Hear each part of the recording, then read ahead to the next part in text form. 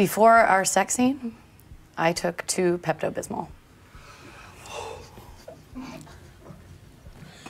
During our sex scene, I felt your dick rubbing into me. And that is Jennifer Lawrence and Chris Pratt playing on insults. That was the darkest one yet. Thanks, guys. So everyone's getting changed, and I'm just numb inside, taking up.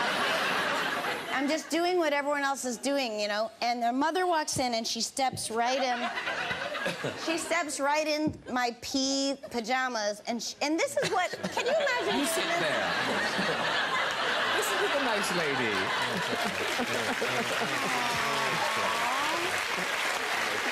Aww, this is so inappropriate. Aww.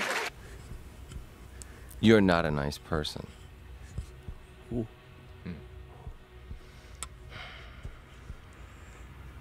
You smell like baby barf.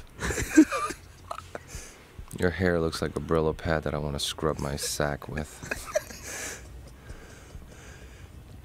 You wish you could scrub your sack with my Brillo head if you had a sack. You sackless bitch. That's wrong. Wrong. Don't touch the man there. I was looking for this. You had hit it for me, and I sorry. Take yourself down. Take yourself down. I apologize. Wow. If you want this, then. What is my if you're gonna go. No, you don't need it. It was just over there. You could throw it under the sofa if you want. You're fine. Yeah. No, if there you go. You're a wonderfully looking human being. He's been sarcastic. No. You're a terrible actor. In your movies, I can see you in your coverage mouthing the line of the other actor silently to yourself. So, we're getting to the end of this bloody story. So the woman... Yeah, we should. She stepped in it and Yeah, could you imagine being a mother and doing that? She goes, who did this? And I'm just like paralyzed with fear. Can I finish this? Torture for me too.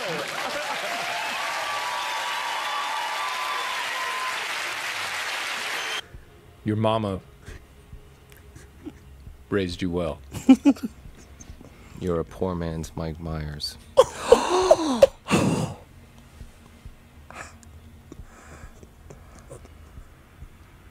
Your last movie really was underwhelming.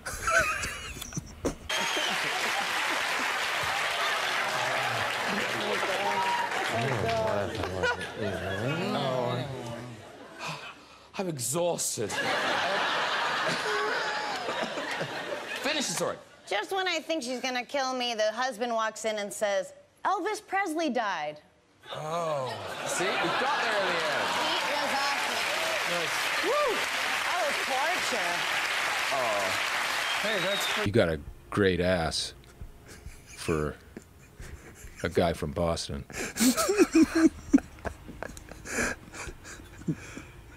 Can I go again? You can go again. Well, if you've got it in you, go again. If I was on a desert island and I had a choice between eating a Wahlburger and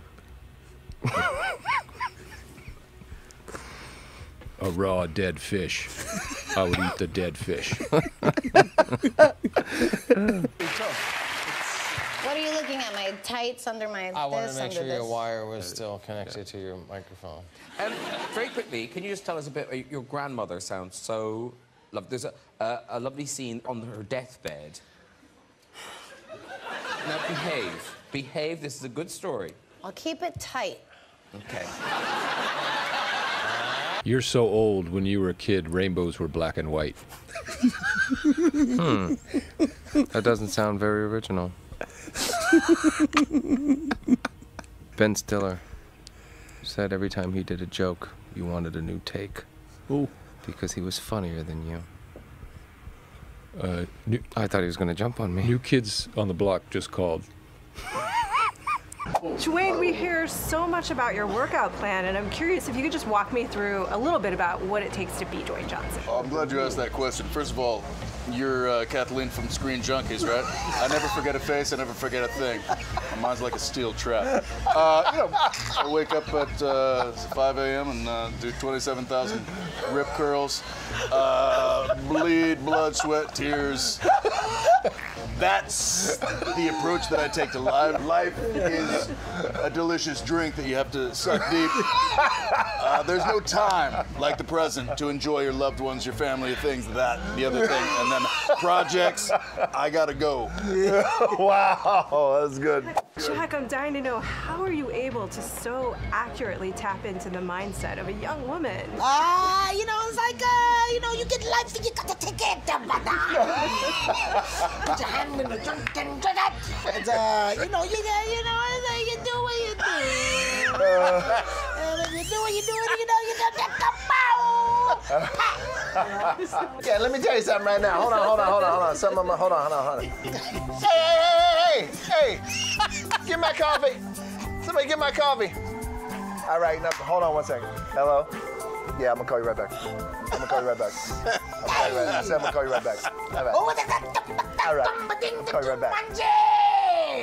Carson's cigarette box. Oh, I broke his box. I broke Carson's cigarette box. It's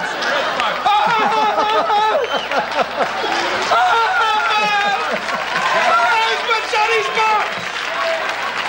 Johnny's cigarette box. Wait a minute.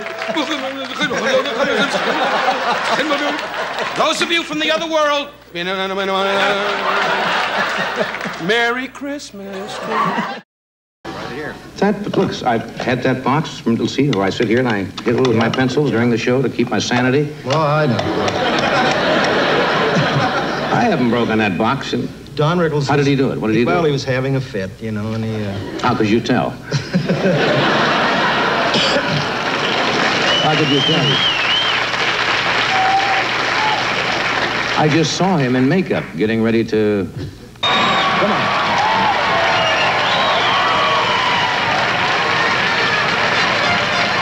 Just follow me. Is he in studio? Are they taping? Are they on the air? I don't give a damn if they're on the air. Open it up. Rickles, hold. Stop the taping. Stop the taping. Somebody broke my cigarette box.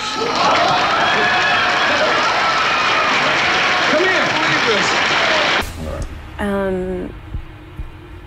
Your ears stick out so much. I could use them as antennas and connect to the Wi-Fi in my mom's house back in Australia. If I wanted to. Or talk about my mom. See, I can't do this with Margo. Come here. We're taping. I just started the show. I picked my box up off my desk that I've had for 9 years. My box is broken. They told me you broke it on the show last night. Well, I really... You big dummy. Or you could use your Finding Dory pins on your sweater to contact your mom through underwater telepathic waves. That's how we do it in Australia. Yeah. It's so hard. It's so hard. You just want to say something inappropriate about my mom. I know you do. You're right. Were you in the middle of something? No, I was just hanging around waiting for a ship to come in. Did you break this box? Yes, I did. I'm sorry. You know how long I've had this box on the show? About 9 years. I brought this out from New York. Look at this. That is very expensive. That's a darn shame. I'd give it to Tony Randall for a wedding gift. And I want to know what you plan to do about this. Well, I plan to wrap your hand in it. What do you want from me? I know that's what you talk about your mother so bad.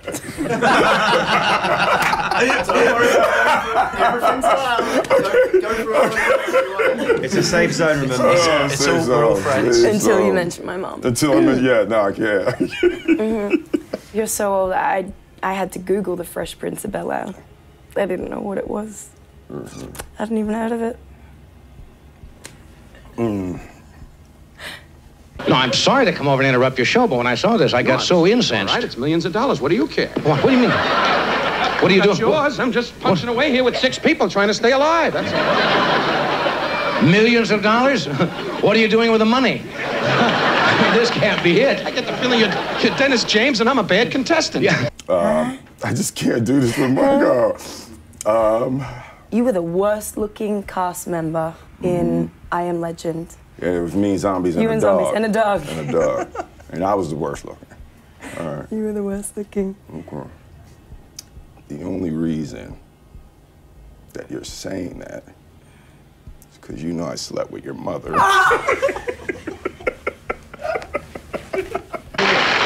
Something to replace this. A wonderful, large, wonderful, beautiful X-ray of your lungs. Look, I didn't mean to interrupt your taping here because I know you're in your big dramatic scene. And, you know, in your position today, you really are one of the biggest guys in the business. So help me. I want my Next box. Christmas, I'm going to make sure a tree drops on your head. No, but I'm sorry about the box. Well, so am I. I will come up with something. Well, I hope so. I don't think he's got any more, Scott. No, but we should stop it here normally. But Margot is on an absolute have roll, so let's keep going. The face of a 20-year-old, but the hearing of a 90-year-old. Should I say that again, but louder? Did you get that, Will? But just keep me on your show. You mean so much to me. Certainly. No. Don't humble yourself in front of these people. Don't humble yourself in front of them. I want something back. Okay, carry on. Help me. Carry on. Good seeing you. Johnny Clark. They know who I am. Okay, wait a minute. Why do you always do that? Johnny Carson, they know who I am.